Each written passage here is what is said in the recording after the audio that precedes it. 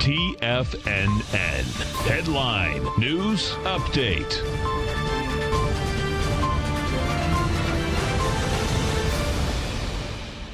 Good afternoon, everybody. I'm Tommy O'Brien, coming to you live from TFNN, 2 p.m. Eastern Time on Friday. 2 hours left to go in the trading day, and we got markets up near 5% in positive territory. S&P's right now up 111 points. That's 4.6% in the green, trading at 2567. You've got the Dow right now. Dow Jones up 1,010 points, 21,954. NASDAQ up 329 points, trading at 7531. We'll start things off. We'll start it off with a chart of the S&P. You back things up to last night. Things were looking pretty bleak at about midnight Eastern time. 2380 in the S&Ps. Markets down about 3 to 3.5%, and we come charging back from that level. In the S&Ps, you trade from 2380 up to about 7 a.m. this morning, 2582. That mark is the 5% limit in the futures. We stay at that level from about 7 a.m. till the opening bell. And talk about a roller coaster in both directions. Right out of the gate,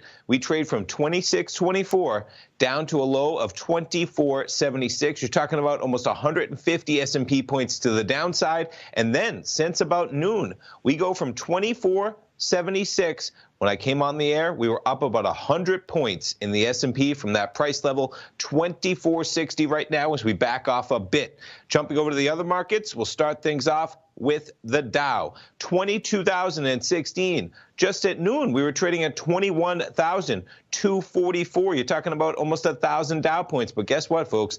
Even in the last, since I came on the air, at 2 p.m., the Dow just dropped 150 points. NASDAQ 100, since I came on the air at 2 p.m., NASDAQ 100 just dropped, what are we at? 50 points almost. S&Ps as well, just dropped from 2586 to 2570. Crude oil market, $32.24 right now.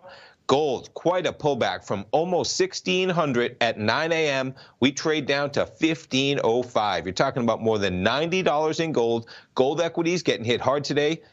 On that move, 1524 right now, the price of gold, and the euro US dollar, quite a move in the dollar, the euro 110.83. And what else we have coming up? 3 p.m. Eastern time, 1 hour from right now, President Trump having a press conference expected to declare a national emergency. Pretty interesting. He's going to come on with a press conference with 60 minutes to go until the trading week ends. We'll see how that hits the market. Stay tuned, folks. Dave White, live at 2 o'clock. Tom O'Brien, live from 3 till 4. We'll be right back.